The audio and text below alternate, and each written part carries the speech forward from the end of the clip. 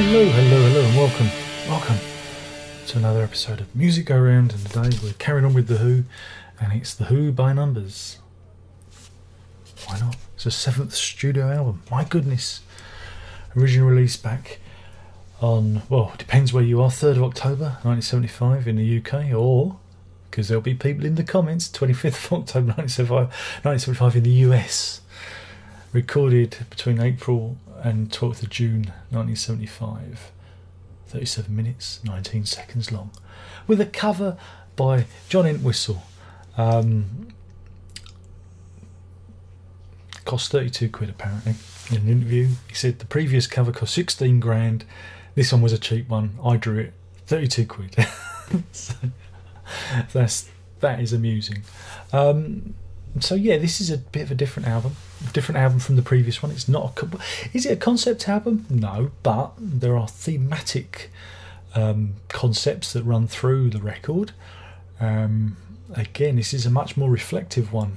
This is Townshend getting old, thinking about being old, and you know, where did the time go? Where did the time go?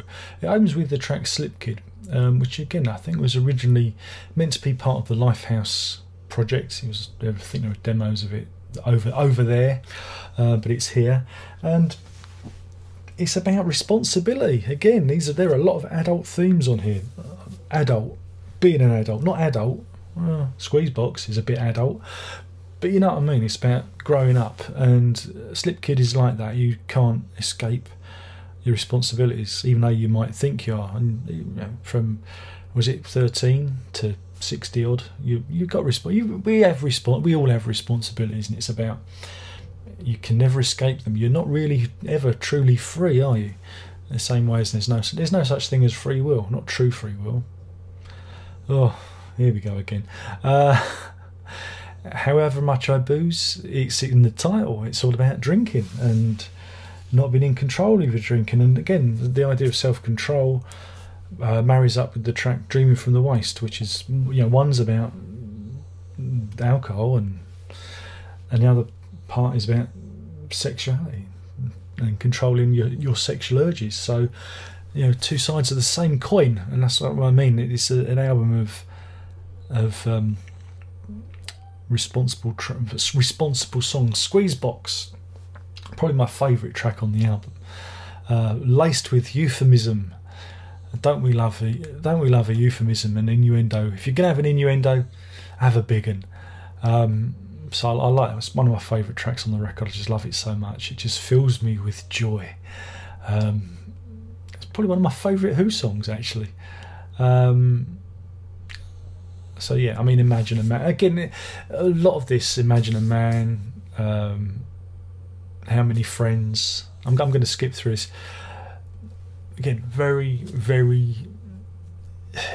maudlin. It's these songs are full of reflection, and I wouldn't say they're happy songs. Like I say, the most joyful one of it is Squeezebox, but it's, you know, it's Townshend. He's in a rut, you know, and he's not escaping from it. And like I say, it's kind of what makes this a bit of a hard. Is it a hard listen? Yeah, a bit of a hard. God damn it, Big, stick to your courage of your convictions. I find it a bit of a hard listen because thematically, these songs are very similar, and it's like, here we go. But again, another one that's a standout track for me, next to Squeezebox, is the track Blue, Red and Grey, which is a delicate little number, just taking joy at being alive. Again, so you've got these songs that, you know, he's complaining about it, but then there's this other song which talks about the simple joys, you know, seeing the sunrise and that. And I really like that song. Again, I don't know if it's banjo is the main instrument. I like the simplicity of it, and Townshend sometimes is very, very good when it's all stripped back and it's just him and his instrument, and that's another standout track on the record for me. So yeah, it's an interesting one. again, I don't find it as successful or as classic as some of the others. It's funny because it's got printed a number like it's a limited edition. I don't think this is a limited edition in any way, shape or form. Some of these reissues are a bit odd.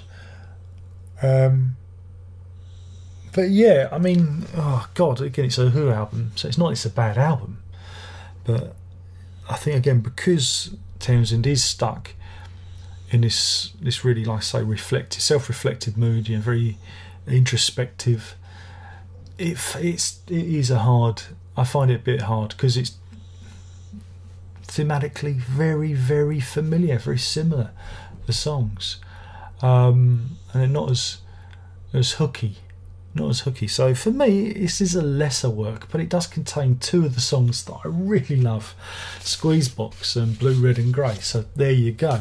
Now, if I'm going to be honest,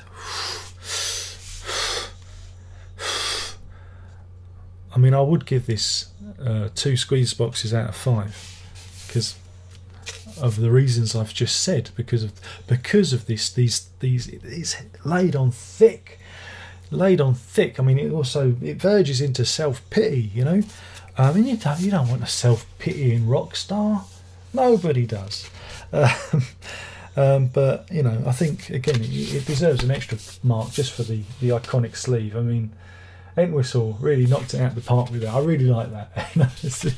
It's and I don't know if you ever went second-hand record collecting. I did see a few copies where people had filled it in, and that's almost like sacrilege, isn't it? You shouldn't fill in the dots. It's join the dots if you don't get it.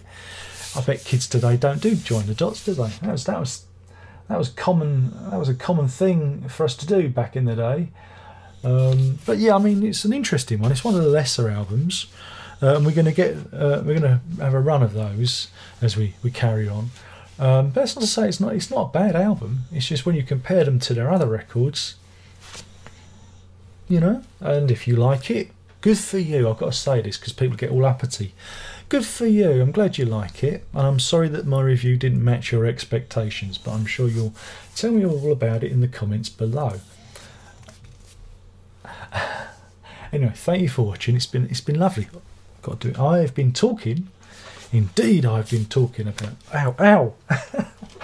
I've been talking about the Who's by Numbers. Hey, there you go. Thank you for watching.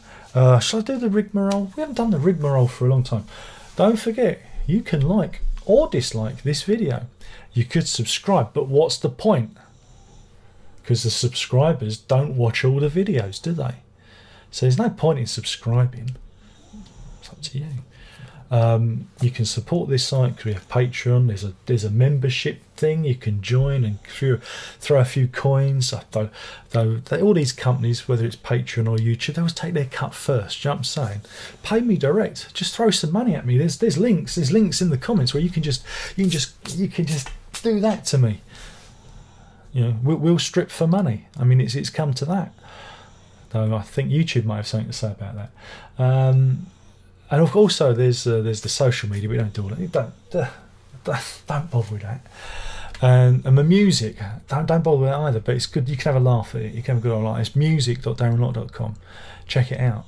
You might be crazy enough to buy some, but you can listen to it for free or whatnot. Anyway, it's been lovely spending this time with you, and we're doing that one next. Who are you? Not to be taken away. That was kind of, yeah. That's a portent of things to come, isn't it, really? And then that's the end of the Who as we knew it. But we'll do that next time. Thank you for watching. It's been lovely. You've been a lovely audience. So yeah, we'll do this again soon. Ta-da!